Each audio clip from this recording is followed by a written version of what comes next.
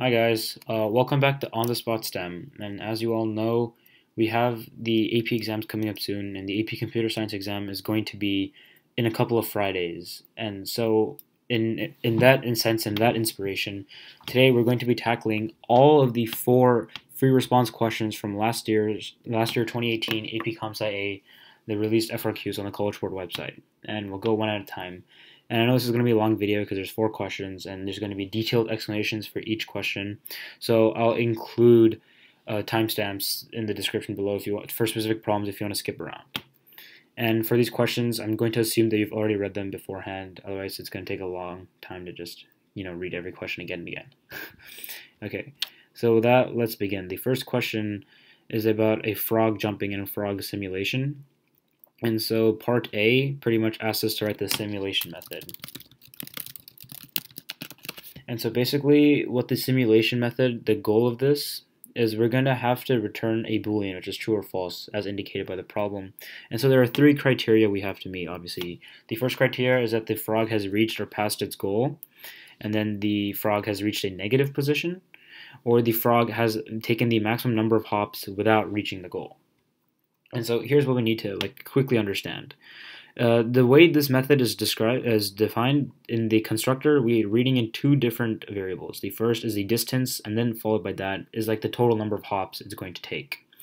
And so the only time this simulation is going to return true is if and only if I get my goal distance, which is going to be this first number right here. If I get that distance, then we're going to return true. Otherwise, if it ever hits negative, we're returning false instantly, as indicated by the second position. And we're going to return false if it don't get the goal distance within the maximum number of hops here. But then if we pass or reach our goal by then, we can just return true. And so that's all we need to know for this method. Here, I'll have a position method, or I'll just say index, like the index of where the frog is currently located. We'll add these numbers as we go along. And then so we'll run a basic for loop. I is less than, in this case, we want to make it less than the maximum number of hops we have, which is max hops. And then so pretty much at each jump, I want to add the distance that I get to my current index. So index plus equals, and then the method that we have for that is called hop distance. And surprisingly, and not surprisingly, we have to use this in this problem to get the full credit, which happens a lot of times in these questions. So at this point, I'm going to add the hop distance. And so these are where I need to have my two if conditions. The first if condition I'm going to have is if hop distance is ever negative, which means it's less than 0, then I want to return false right away because that violates our second condition.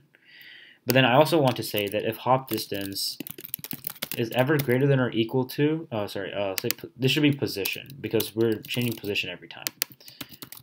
So if the position is ever greater than or equal to our goal distance, and we're going to return true because this implies that that within our number of hop opportunities we've passed the distance that we need to succeed. And then so at the very end, I'm going to have a return false. And what this is this answers the third criteria, which is I haven't output the second one of these the third criteria, which is that if I've taken the maximum number of hops without reaching my goal distance, then that's it. The frog just stops jumping and the code's done. And so that implies that if the frog has to jump every time, that means that it either never reached its goal distance or it went into the negatives. And so in this case, majority of the times this means that we haven't met our goal distance, which is why we're going to return false. So that's all I have to do for part A. And then for part B is run the simulation. For part B is that we want to run a certain number of simulations, which is indicated by the parameter here in sum. Oh, this is num, sorry, num, the parameter here. And then we're going to output the proportion of the successful attempts that we have. So pretty much the proportion is just going to be how many successful divided by the total. And the total is going to be num. And so all we have to do is just one for loop. And here's the logic behind this for loop. It's that pretty much I'm going to run a set number of simulations. The parameter in the problem they give you, for example, right here is 400, which means in this for loop, if I do 0 to 400 in this for loop, this will run 400 times, which is what we want to do because we want to run 400 simulations.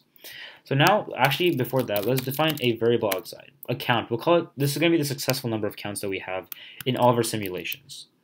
And then in this case, we'll say that if simulate is true, we can just indicate, if you just write that, remember that if we don't need to say equals equals true, we can just say this, we can just leave it like this. If this is true, then we want to increase the count by 1, which means for every time the return's true, every good simulation I have, I want to increase the number of successful counts I have. And at the very end, you may be tempted to just write this, return count divided by num. The only problem with this statement is that count is an integer and num is an integer. However, I want to be returning a double, and so the way I do that is, remember, casting. I'd cast it like that, and that's how I'd return the double. And so this is pretty much problem number 1. And yeah, we killed it pretty easily, to be honest. Now let's move on to question number 2.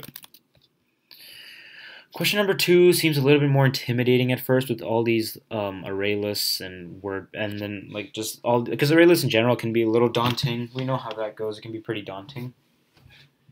And so the first part is actually asking us to just write a constructor to the word pair list class. And what they're going to do for this is they're going to be reading in an array, a string array to be specific.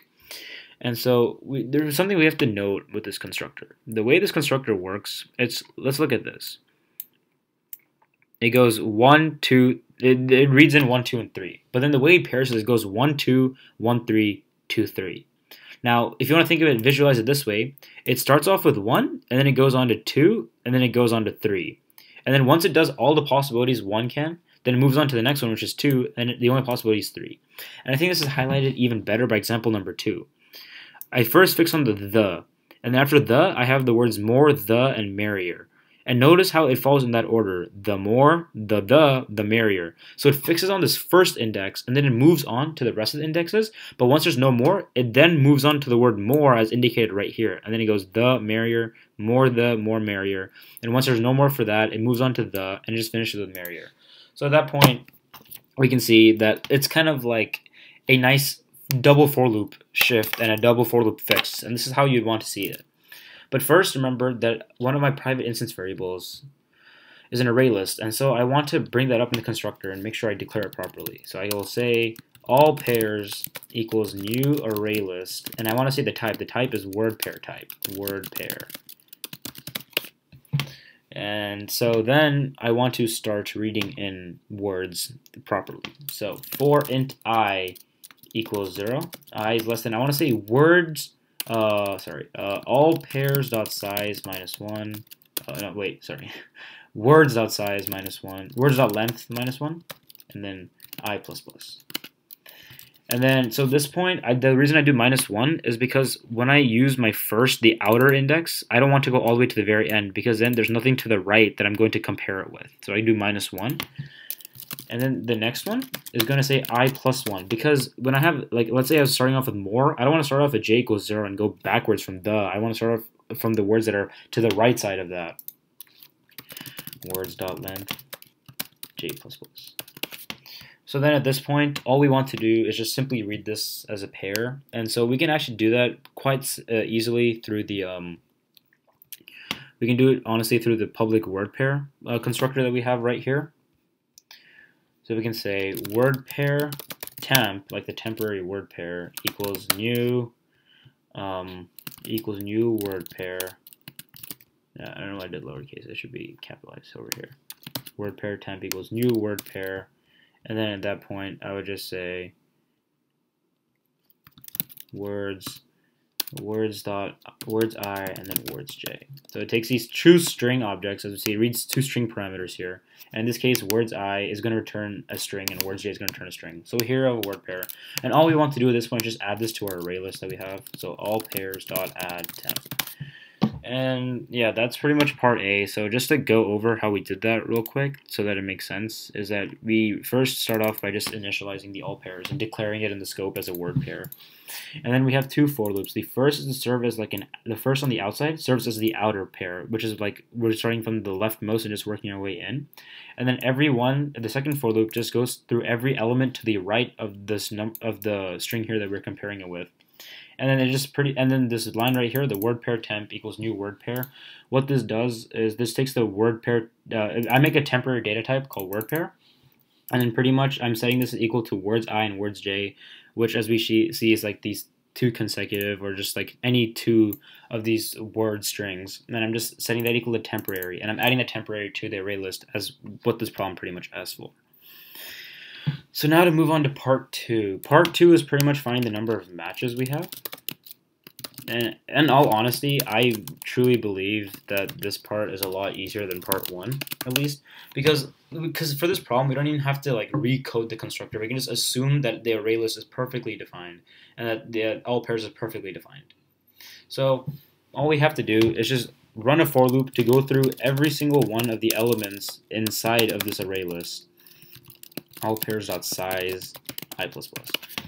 And then at that point, we want to look for how many of these are the same. And so luckily, we have a get first and a get second method. And to our advantage, we know that in the string class, we also have the dot equals method to see if two strings are equal.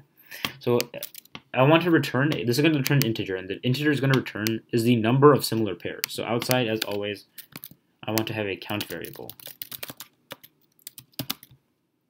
And then we'll say over here, if all pairs dot get I dot get first dot equals all pairs dot get I dot get second.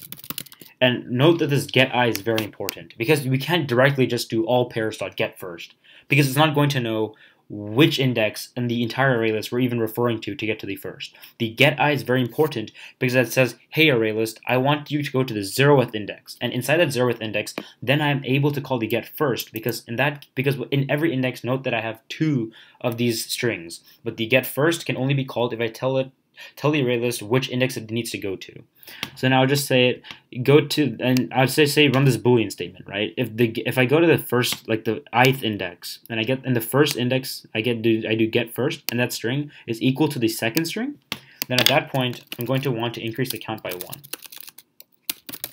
And this for loop here is going to ensure that it runs through all the possibilities. And at the very end, I just want to return the count because that's all it's asking, how many of them are similar. And this count increases every time there's a similar pair as indicated by that line. So that's how you would do number 2.